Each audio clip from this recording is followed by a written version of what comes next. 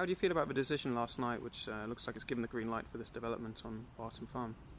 Well, we're obviously very pleased, but we recognise that there's still a very long way to go. There will be several further stages of consultation on both the council's core strategy and on our application before we're likely to get a planning permission. Okay.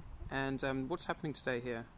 Today we've got an exhibition where we're seeking the community's views on what, if the development does go ahead, they would like to see provided on the site. We accept that there are issues of principle that are very contentious, but what we're saying to the public is that if this does go ahead, we'd like to know what they would like to see on the site. Okay.